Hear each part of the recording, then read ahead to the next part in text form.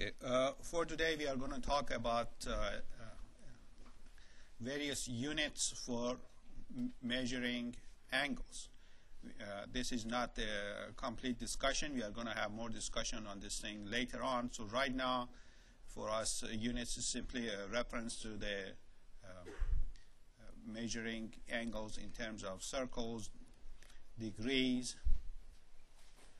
minutes, and seconds. These are units within the same system. There are going to be other units, namely radian measure and grad measure. We are going to talk about that later on. This is going to be a short discussion. Then we are going to go to applications. How do we make use of trigonometry in measurements? That's going to be section 1, 2. And if we have time, we are going to get into arbitrary angles.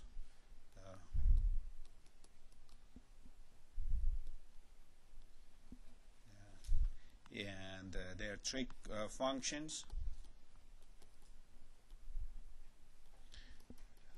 That's going to be a beginning of quite a bit of complication for trigonometry. So that's if we get it started today, we are going to have much more discussion to come up next week. Okay, the issue of units.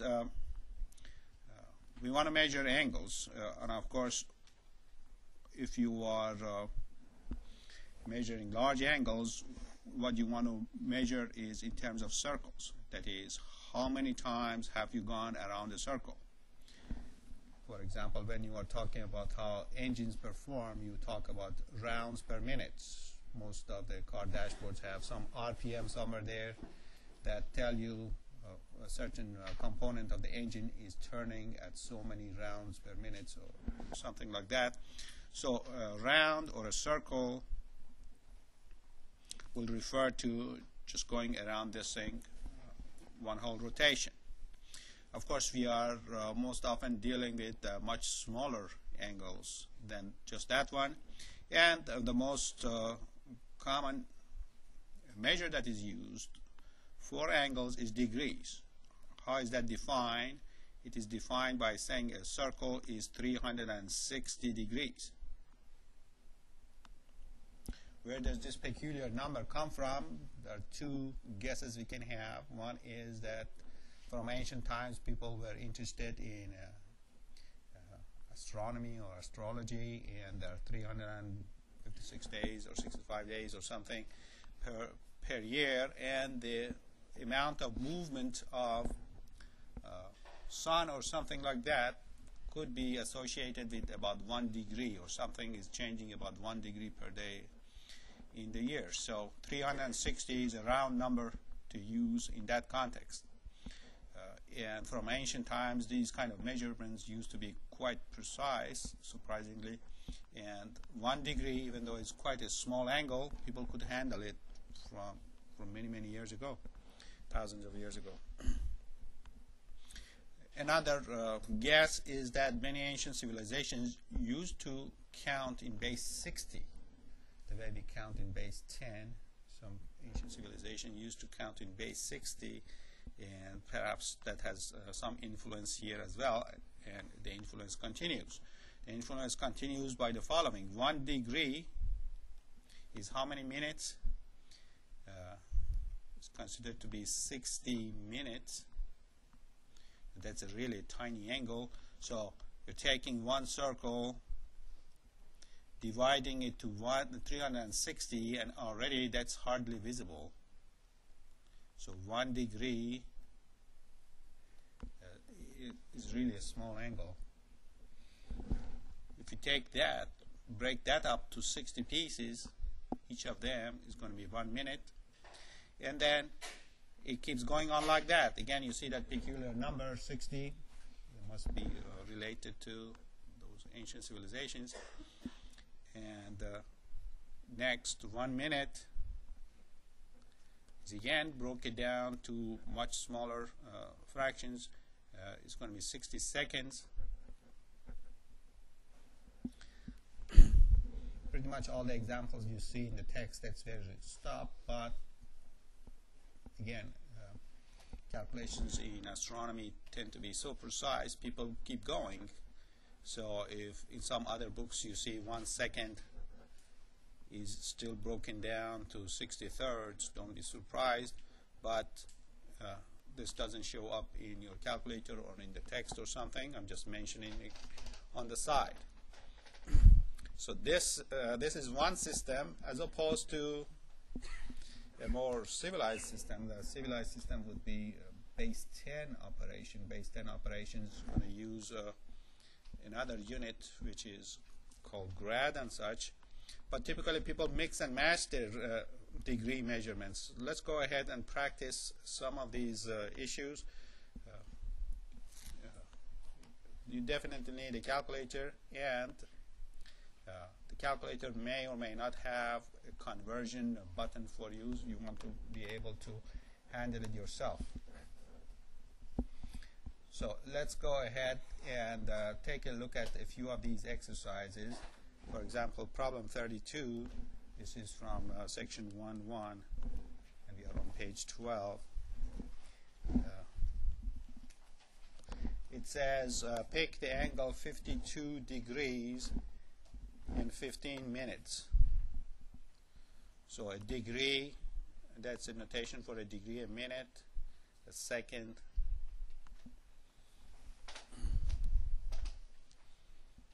By the way, one of the places you might see this peculiar notation is on the deed for your house. They give you GPS coordinates of the corners of your house or something.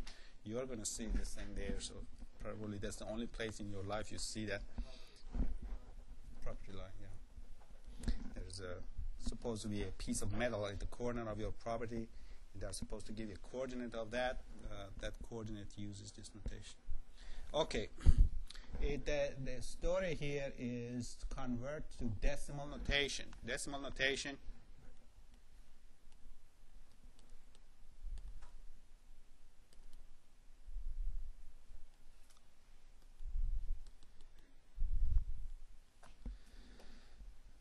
It's a kind of mix-match style. That is, we say 52 degrees. We keep that. We keep that as a notation that is given to us. The degree stays. The 15 minute, we say 15.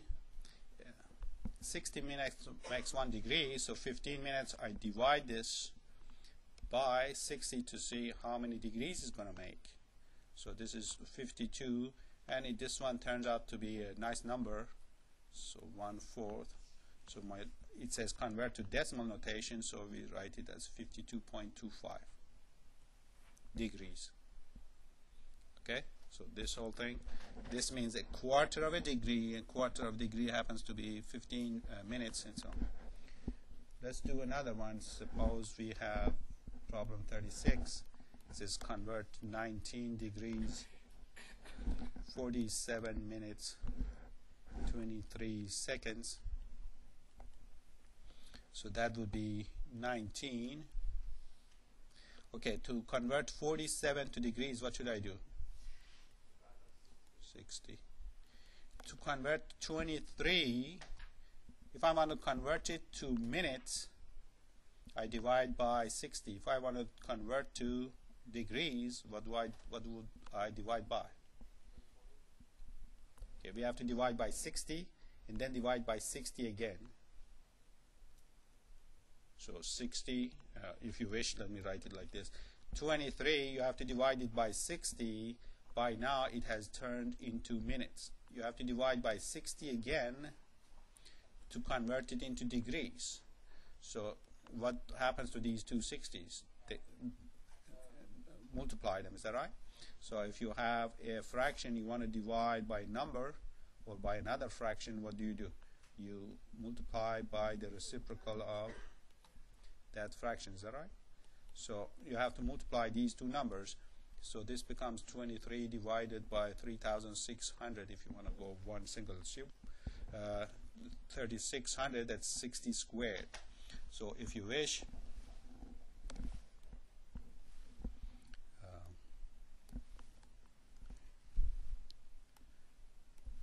I can say 1 degree is 60 minutes. How many seconds?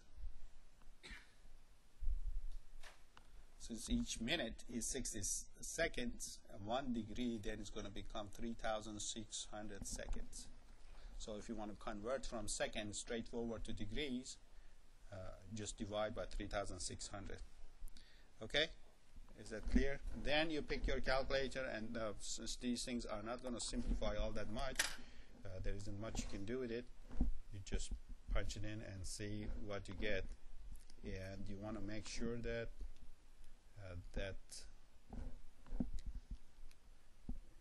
well, you need to work your calculator several times to make sure you know how it works, how to play with it, and so on. So I get 19.78972, and that 2 keeps repeating. You can keep writing some of them, or you can use the repetition notation. Either way. So this is your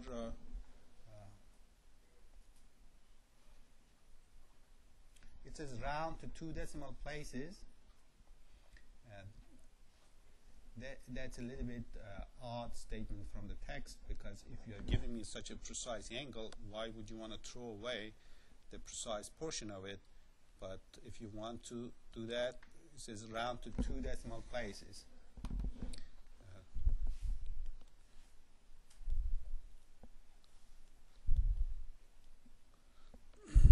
2 decimal places, we want to keep there, so we look at the next digit. If it is 5 or above, what do we do? Round up. If it is 0, 1, 2, 3, 4, we just cut it off. So 19.79. But if I ask you, I probably go to 4 decimal places. Okay, and so on. So what we learned here is that if you have so many degrees and so many minutes and so many seconds, you want to convert to decimal. Your degree stays, your minute has to divide by 60, your seconds have to divide by 3,600, and that's going to be in this whole thing, whatever it is in degrees. Sometimes you want to go the other way around, and example of that would be like problem 44. It says, how about 20 degrees, 20.14 degrees? Write this thing in degrees, minutes and seconds. So here, convert to degrees.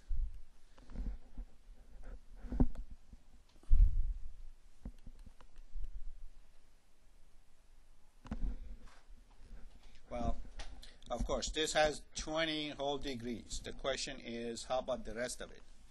0.14 degrees. I want to convert that. To minutes. What do? I say each degree is 60 minutes. So these many degrees, what should I do? Multiply by 60. So you multiply this thing by 60, and then you see that you get what?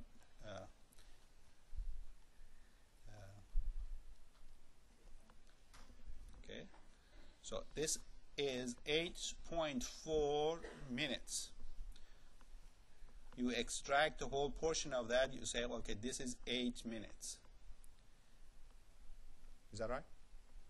And then you keep the fractional portion. Fractional portion is 0.40 or 0.4 minutes. You want to convert that into seconds. Again, you multiply by what? By 60. So 0.4 times 60 becomes 24. And what 24 what? 24 seconds. In this case, we don't have any fractional portion left. Fortunately, that's all there is. If there was some fraction, we have two choices. Either report it as a decimal, or if you want to play this game more, you can go from seconds to thirds, but the book or software doesn't recognize that, so that's where you stop. Whatever this number is, you keep it as it is. So you say 20.14 degrees is same as 20 degrees 8 minutes 24 seconds.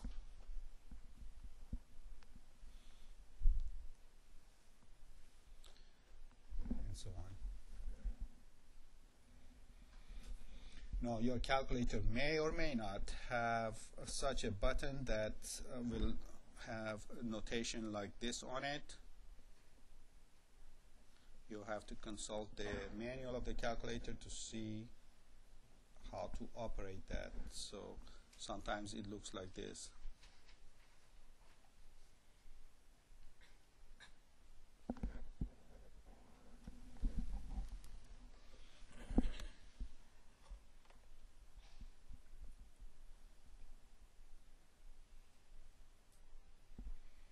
Okay, let me just pick a few problems from a different category of problems. If you have any question about any of these things,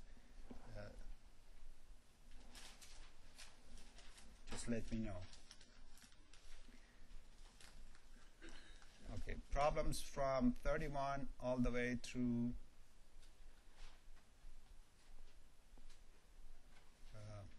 70 essentially are asking you to go and check your calculator, make sure you know how to use them. Any question from them? Like the last of these 70s asking you what is sine of 59.2 degrees. What are the issues that you need to figure out on your calculator? First of all, your calculator has a so-called mode button. You have to figure out where that is. In the mode button, you are going to see degree, radians, and grads. You have to set it on the correct mode, otherwise some of your problems are going to come out with wrong answers, and I wouldn't know where it came from, and you'd be a bit unhappy about it. So that's why you need the manual of your calculator or its website, and be able to set this. So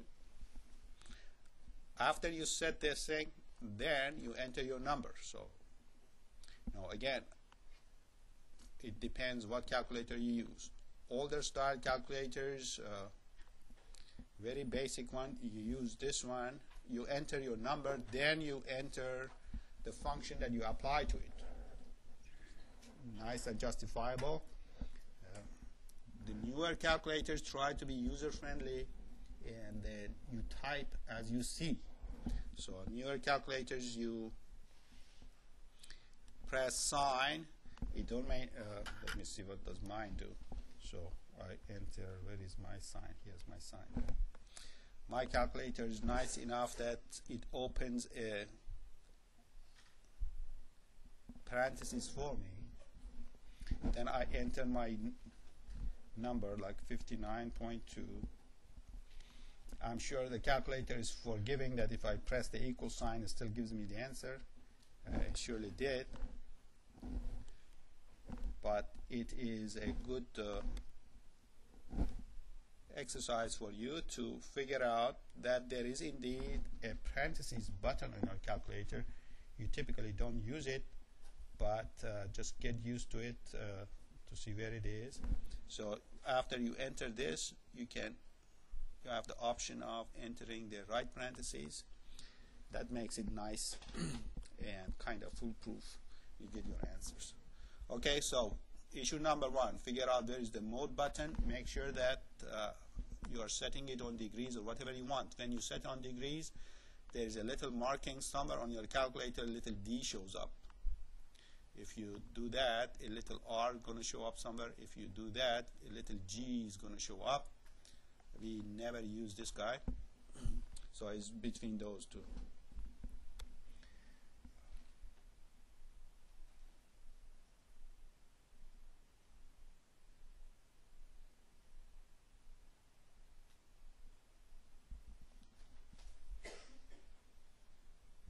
Okay. Somehow the calculator is jumping, the text is jumping the gun a little bit on some of these issues, like problem 71. It says, I give you the a trig function of an angle, you tell me what the angle itself is.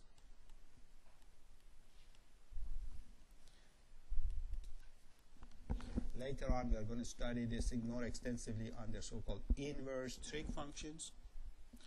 But now we are just getting our feet wet and getting the basics done. How do you use a calculator to do this? If it was a famous number, of course, you do it from memory. But for any of these things, you enter the number.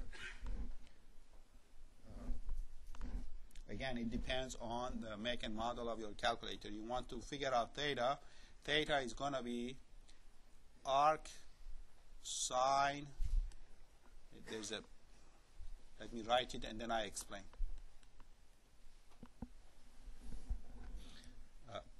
Let me just briefly mention what the whole story is, and then we come back and explain what the issue is here. Let me take you back to your algebra classes.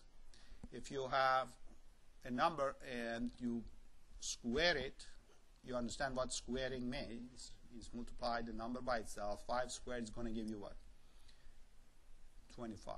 So you are essentially, or if you are dealing with 6 squared, you say, okay, 36. If it was some decimal number, you work a little bit harder and you get your answer. So this is the function x squared. Sometimes you want to go in reverse. That is, you are asking what number squared is going to give me 49. And what's the answer in this case? 7 is a minus 7 too, but for now we gloss over that issue. So that is a square root button. If I was dealing with a little bit, say 10, you are going to have a little bit harder time to handle that. What function do you use to extract the missing quantity here? In these cases, you rely on your memory, but in general, you need a function to take you back. That is a square root function. Okay? Now, with trig functions, same story. We have studied the 6 trig functions. You take your trig functions, apply it to some angle, and you get an answer. Sometimes you want to go in reverse, that the answer is given, and you want to find out what the angle was to begin with that gave you that. For each trig function, there is a so-called inverse trig function that does the job for you, just in the same way that x squared and square root of x are a pair of functions, one of them opposite of the other one, or is undoing the action of the other one. For each trig function, there is another one which is going to undo the activity of this. There are 2 notations that people use for it, and your calculator might have either of these notations. One of them is called arc sine, and the other one some calculators use is a sine with a -1 on top of it. It doesn't mean reciprocal, it means the inverse function. So on your calculator, you figure out which button is it that does the job for you. Either there is a separate button that's called arc simply, and you have to press that one and then press the sine button, and then you enter your number. Or there is a button on your calculator that says sine. On top of it is sine inverse written like this. And then there is another button in the corner of your calculator which might be called either inverse or a function or f with the -1 on top of it. Again, we are kind of stuck with the fact that there are so many makes and model and everybody does it a little bit differently. What you pay attention to is that this button is in the same color as that one. So they are color coordinated. That is going to be your clue. And again, if it was a basic calculator, your number goes first, then you apply the function. In the newer ones, you apply the names just the way you write them down, and then you apply or type in your number. Either way, let me see how many of you found out what the answer is. Okay, so 0.51. file. Okay. Do it again.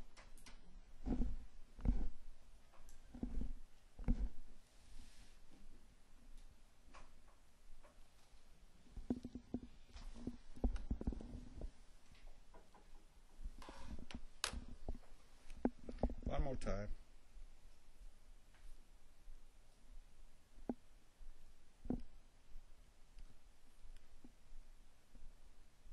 You said what? 30.830 stuff 49743. That's what my calculator does. But we don't want to oversell these things. If your beginning number has a certain precision, like somebody only bothered to give you 4 decimal places, you don't want to go overboard and give too many of these things. So the text says give them to 10th of a degree. So 10th of a degree means stopping at what number? So 10th of a degree is going to be here, 30.8 degrees. That is our answer in this case. So again, here the issue is to find these buttons. Either it's called arc or is called sine inverse, and you learn how to use them. Next issue is that most calculator, all the ones that I have seen, just deal with the primary functions. Primary functions are sine, cosine, and tangent. The other 3 are kind of orphans. They don't have buttons associated with them, cosecant and cotangent. So what do you do when you are handling these type of problems? Take the inverse. We learned that the values of these functions are reciprocal of those. So you use the reciprocal identities to handle these if you need your calculator, meaning you have to do a little bit of work yourself.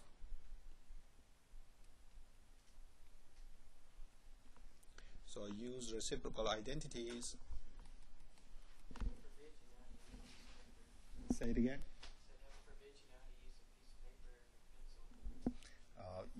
Well, that reminds me of my high school days. Yes, that's what we had to do. Good old days. So, such as what? Such as, say, problem 79 says cotangent of theta is equal to 2.127. Find out what theta is. You go look at your calculator, there is no cotangent button. What do you do? Since a cotangent is reciprocal of a tangent. Okay, we say tangent of some angle is 1 over 2.127. So first you do this one, you say 1 divided by 2.127. You get that one, so that is 0.4701, for example. And then you apply. So here we haven't done any trig, we just took the reciprocal. Then we say what is the arc tangent of that number, or if your calculator has this button, tangent inverse of 0.4701, and try to get it off of there. So we are going to have inverse tangent of 0.4701, and what do you get? 20 point. So again, remember, for the 3 secondary trig functions, first you take the reciprocal and then you apply the inverse trig function, then you have your angle.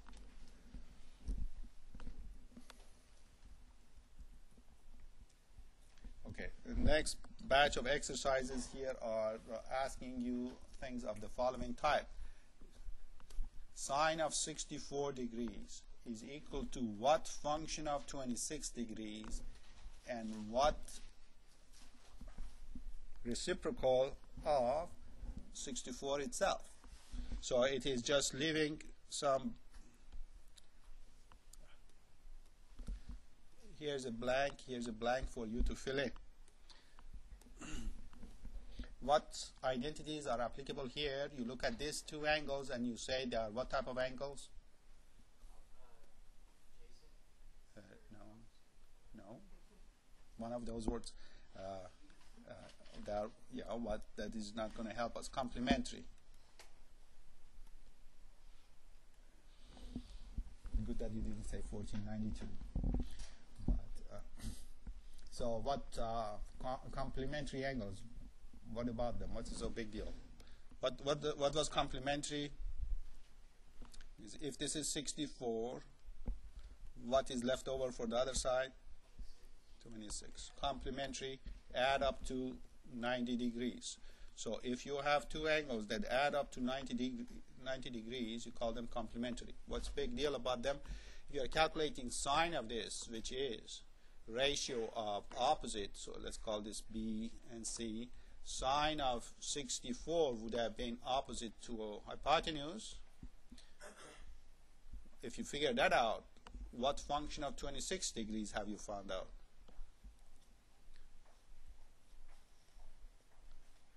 What function of 26 degrees is the same ratio? For 26 degrees, it's going to be adjacent to C, which is now the function cosine. So what we are searching for here is the function cosine here. The second piece is the reciprocal identity. Sine of 64 degrees is the same as the reciprocal of what trig function of 64? Yeah. So if I had, if I was measuring cosecant of 64 in this picture, it would have been the ratio of hypotenuse to the opposite. So cosecant of 64 is reciprocal of sine of 64. So this is cosecant. So the exercises of the type you see 93 through 96 and so on.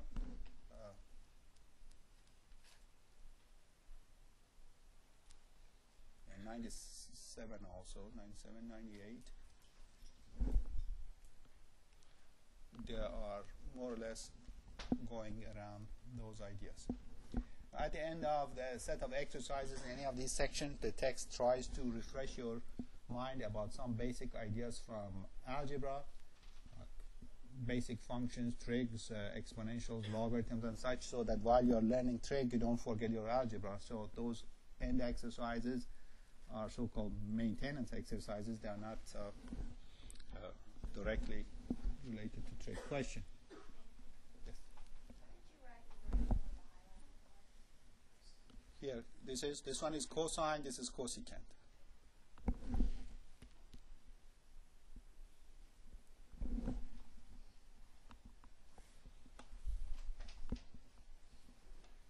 Cosecant being reciprocal of sine. Okay. Any other question from these exercises here? So there are there are lots of exercises here, but they are like tiny, essentially peanut exercises. They are like 1 minute, and you do one of them, you essentially learn what it is. So make sure you do one, at least one. If you are a little bit rusty in your trigonometry, then do all the odd numbered ones, and do as many as you can, and then keep going. So in the next section, we want to talk about applications. Let's see, we don't have probably that much time.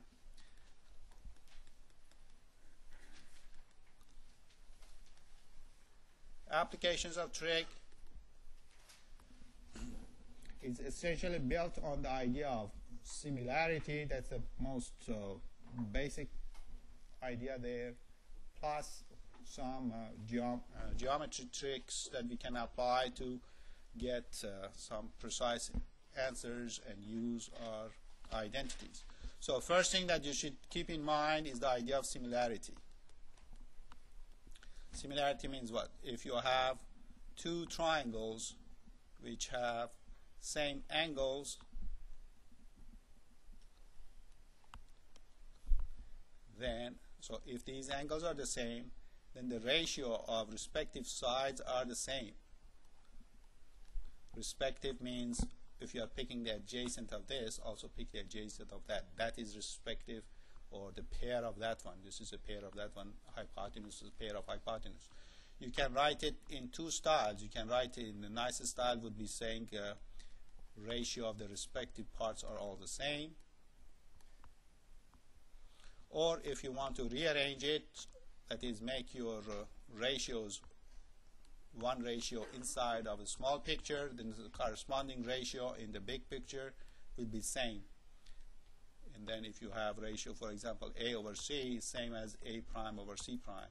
If you have B over C, that's same as B prime C prime. So either of these two apply. What's the general idea? General idea is that we essentially hire somebody to go and find these trig functions of a whole range of angles. We say, okay, you go and find out what is sine of 1 degree, 2 degrees, 3 degrees, 4 degrees. Find all of these things and write them down somewhere. In old days, at the end of these texts, there would be a table with all those numbers written down. You had to consult those tables. Those tables are gone because of the advent of these calculators, but occasionally you can still find them. Or if you go rummage through your dad's engineering book or something, or high school books, you are going to see those things at the end of the text. And if you dig enough into that treasure house, you might find even his slide rule or something. That's what people used to use. But those kind of gone because the calculators become so cheap. Either way, the calculator also has some mechanism by which it calculates the trig functions of any angle. So that's your outsourcing component. And then you come and say something that you want to measure, and there's a triangle you want to measure, and you have done some of the measurements. You want to use trigonometry to do the other measurements. What's the idea? The idea is the idea of similarity. Suppose you want to measure the height of the, say, gray library, and then one measurement that you had done. So here's the height you want to find. You have stepped out by, say, 30 feet or something. And then you sighted the top of the building. And the top of the building showed up at, say, 70 degrees. Okay? Just to make up a scenario. So this is 30 feet. You look up, you measure that by an instrument. Say that is 70 degrees. Now you say, well, what do I know about a trig function of 70 degrees that connects these two measurements? One of them is adjacent to me, one of them is opposite to me. What function will connect these things? What is that? Tangent. So tangent of 70 degrees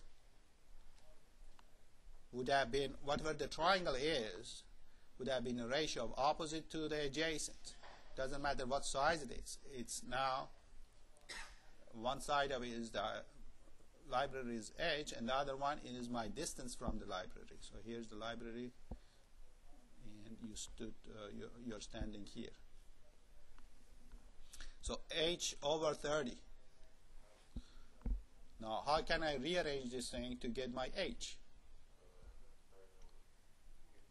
I multiply, is that right? I cross multiply. So tangent over 1 is equal to h over 30. I multiply, this is h, multiply these two is 30 tangent of 70 degrees.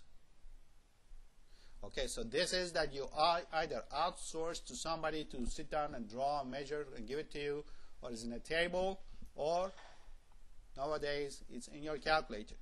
When you pick it out, say 30 times, so I say 30 times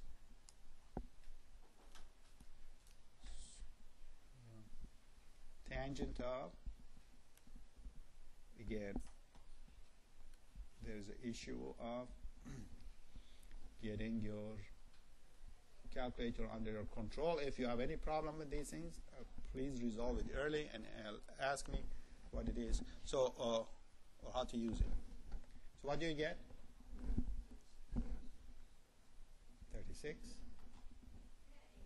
Yes, 82.42. So if you got 36, come and check with me. Let me see what you were doing that you got the wrong answer. So about 82 feet. So So that is essentially the idea of applications that we have in mind.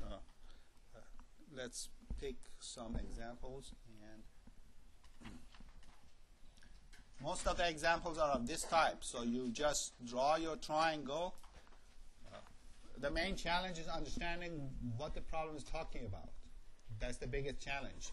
Converting from an English description to a geometry with some numbers and designations on a picture. That is the big challenge. There isn't anything else to do. All the time you'll have some function of some angle equal to a ratio, and then you figure it out. Some of the problems tend to be quite a bit trickier, though, and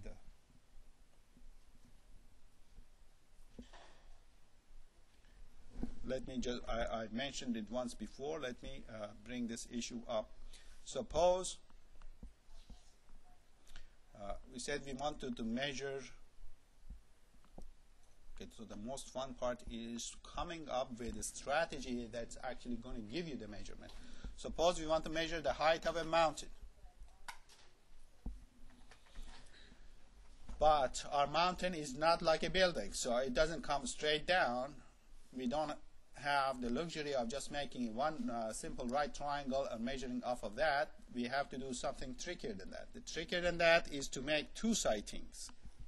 So we make one sighting here, go way out, make a measurement, whatever it is, write it down for the sake of discussion. Let's say that this is, say, 25 degrees, whatever.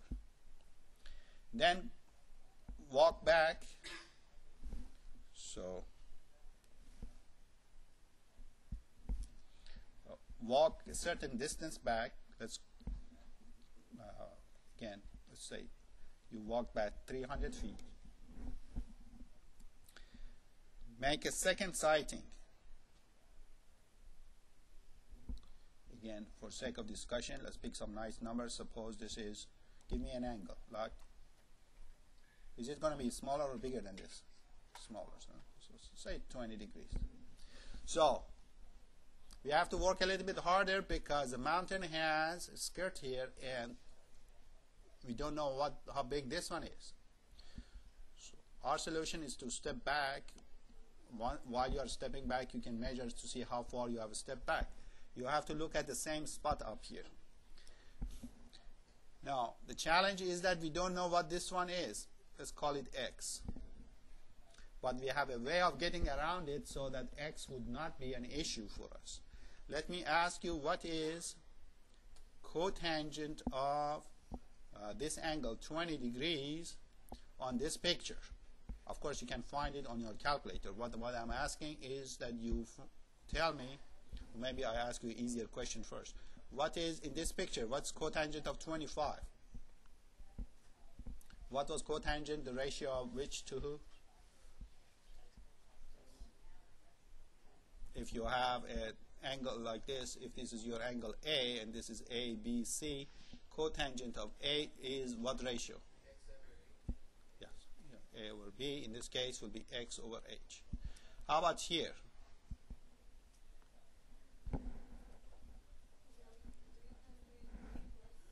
Excellent. So 300 plus X over H. Now comes the punchline. I don't care about X really. My first objective is to get H. What should I do to these two things so that X gets itself wiped out? Well, I'm looking for another word. I want to do something to these two expressions that wipes out X. No. Try again? No. What should I do to 300 plus X, something very simple. X over H. What do you do to them so the X's go away? Subtract them, is that right? Okay, let's see. I'll show you. So cotangent of 20 is this one. I want to subtract that one from it, and these two angles you can do cotangent of 20 and 25 on your calculator and figure that out. Now when you subtract these two, what's left? You take a common denominator H, 300 plus x minus x, what is left? 300 over h. So 300 is how much you backed up. H is your mystery number. These are cotangent of the two sighting angles that you have. So what should I do now? So by now what I'm left with is cotangent of 20 minus cotangent of 25. We haven't replaced those things with numbers yet, just to avoid clutter. 300 over h. How do I get h out of this equation? Just like we have to just cross multiply and divide. 300 over cotangent of 20 minus cotangent of 25. So here is the formula for finding the height of a mountain. The amount that you backed up by divided by cotangent of the smaller angle minus cotangent of the first angle. This one gives you the h, height, and you don't need to do any drilling. You don't need to figure this out or do anything fancy. So sometimes you need to use geometry to find the trick that helps you to do the measurement. So perhaps this is the nicest example in this section. So you do section 1, 2 for Monday, and we try to have more examples if you want, and we are going to go on to section 1, 3. If you want to pre-read that, next week on Wednesday or Friday I might give you a quiz on 1, 1, 1, 2.